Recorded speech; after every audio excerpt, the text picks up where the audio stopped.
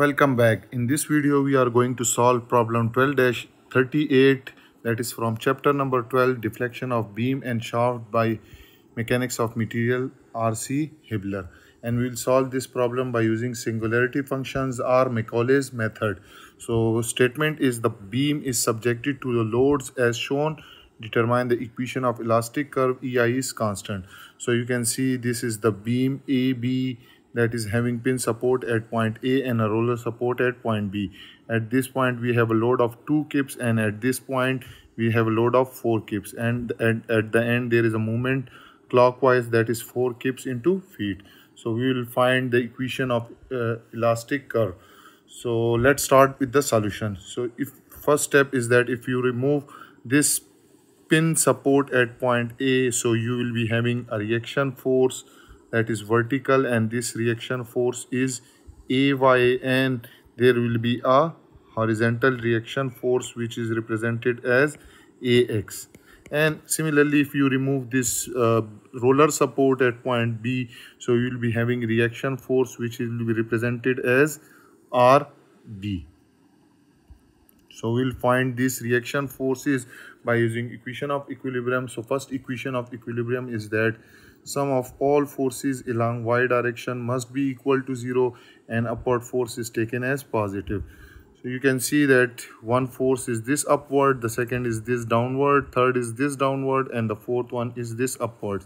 Their sum must be equal to 0. So I will write AY plus minus 2 minus 4 plus RB is equal to 0.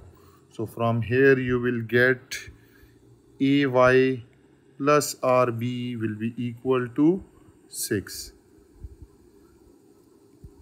This is your equation number 1. There. Now we will apply another equation of equilibrium, that sum of all movement about point A is equal to 0 and taking the counterclockwise movement as positive. So this is point A, so these two forces are passing through this point A, therefore they are not producing movement. So the first movement about point A is this 2 into perpendicular distance is 8, and this is producing clockwise, so it will be negative. The second movement will be due to this force into perpendicular distance is 16, and this is also clockwise, so it will be negative. And the third movement that is produced due to this load RB into perpendicular distance is 24, and it is producing counterclockwise, so it will be positive.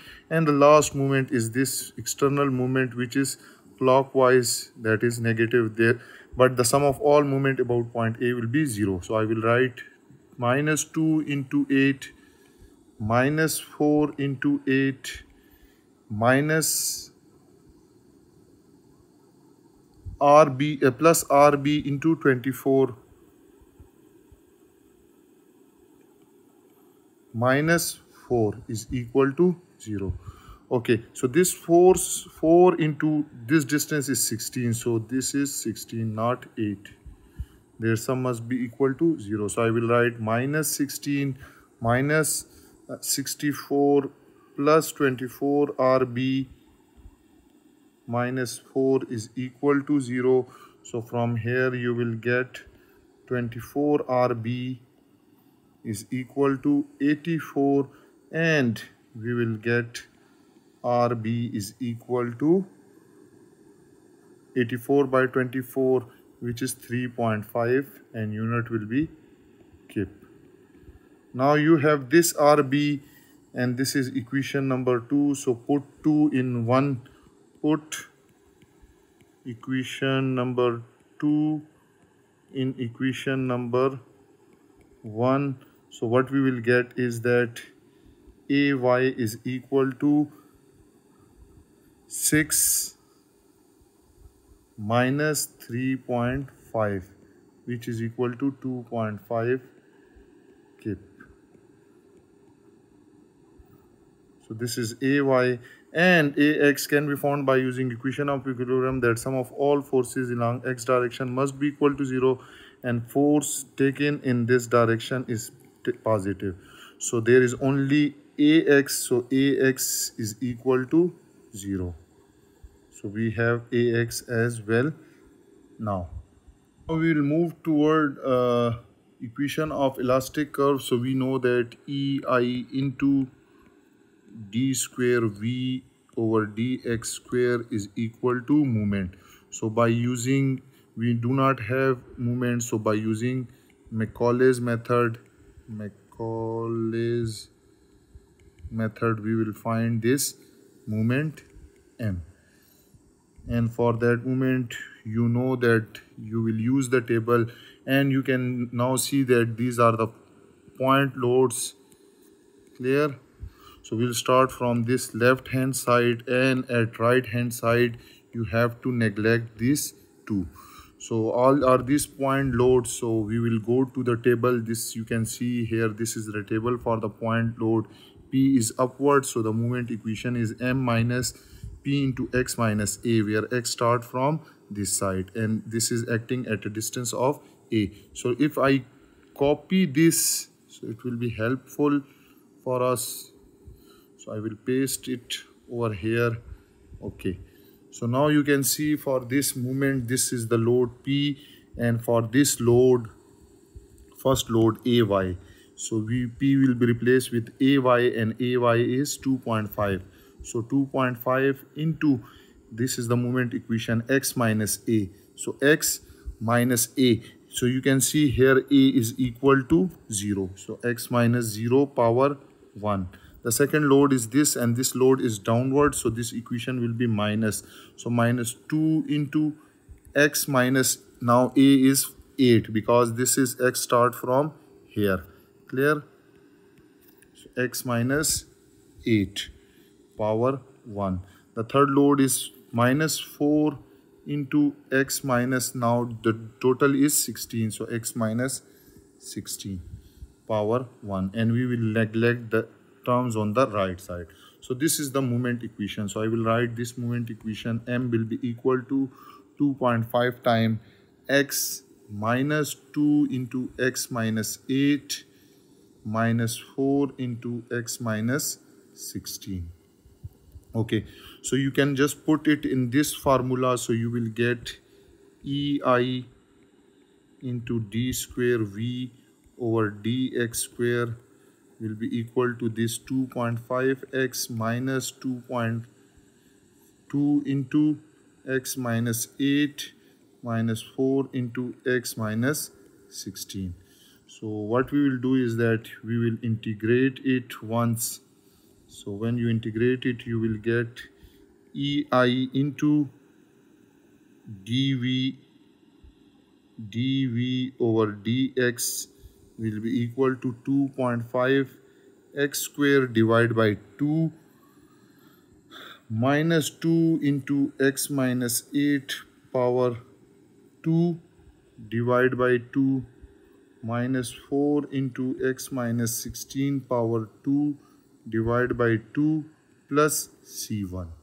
So this equation will become EI into dv over dx become equal to 1.25 x square minus x minus 8 power 2 minus 2 into x minus 16 power 2 plus C1. Let this is your equation number 1. Again integrate equation number 1.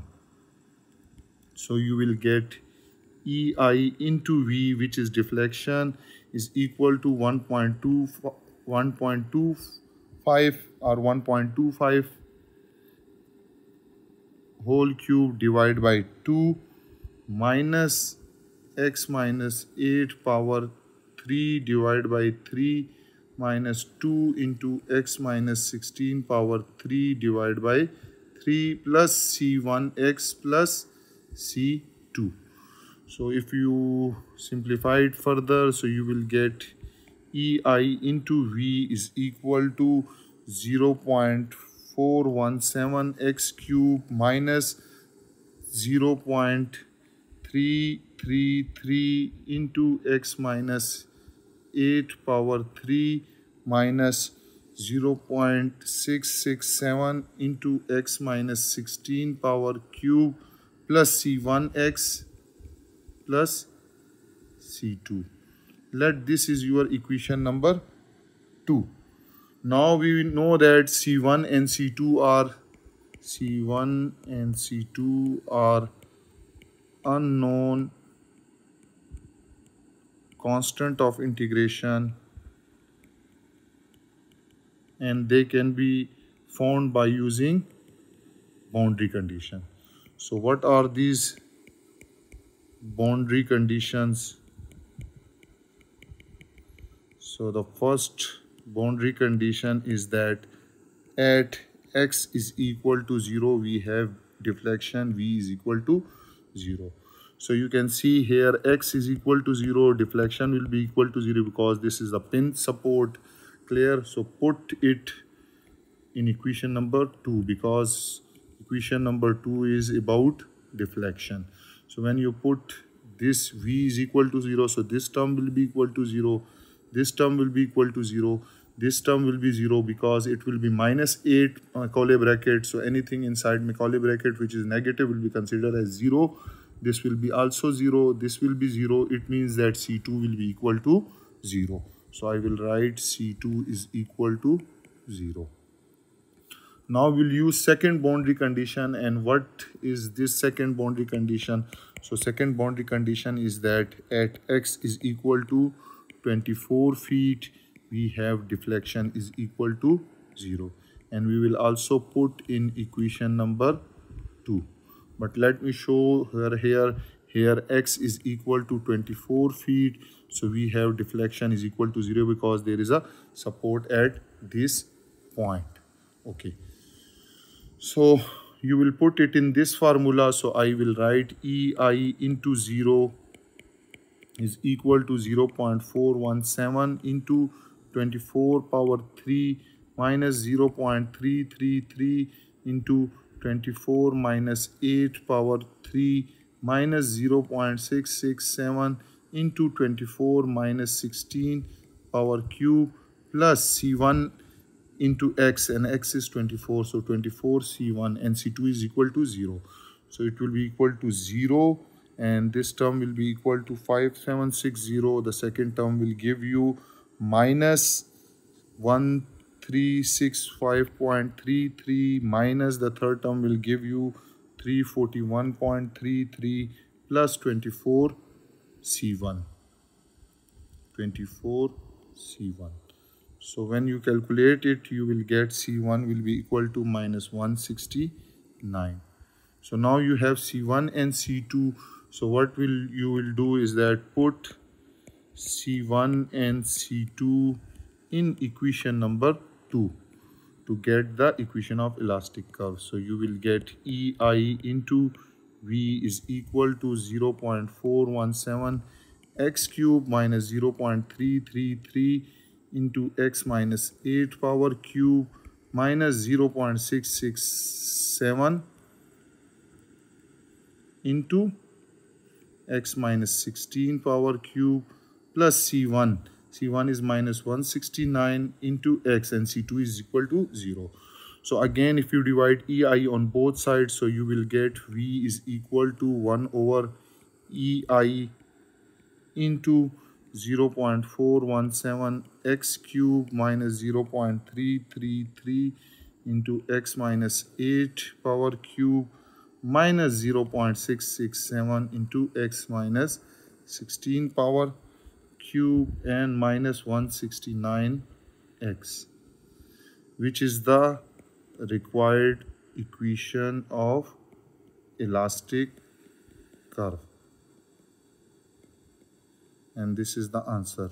So if you want to find the deflection at any point of x, so put the value of x, that x in this equation, and E and I. So you will get the deflection value at that x along the beam length or shaft length. And that was all about this problem 12-38. I hope you have enjoyed this video and you have learned from it. Those who are new to my channel, then I will request them to subscribe it and press the bell icon so that they may get notification about my every latest video which I post. If you have any question, you can ask me in comment section. Also, I have pasted the all the links of playlists of every chapter, so if anyone interested, so he or she can click on the link and he will get all the problems of that chapter. Thank you for watching.